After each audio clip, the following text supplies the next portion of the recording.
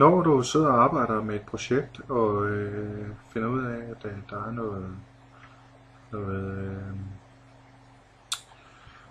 noget af et filmklip, du gerne vil koble lyden fra, eller du gerne vil koble filmklippet fra, eller et eller andet, jamen så kan man først dele det op. Det man gør, det er, at nu har jeg det her klip hernede, der kunne jeg godt tænke mig at koble lyden fra, eller jeg vil gerne fjerne billedet, og så vil jeg gerne bare bibeholde lydsporet. Men jeg vil gerne, i resten af klippet herover, der vil jeg gerne bibeholde både lyd og billede. Det vil sige, at det jeg gør, det er, at jeg vælger lige her, hvor den skal bibeholde billedet, og så klipper jeg lige videoklippet over.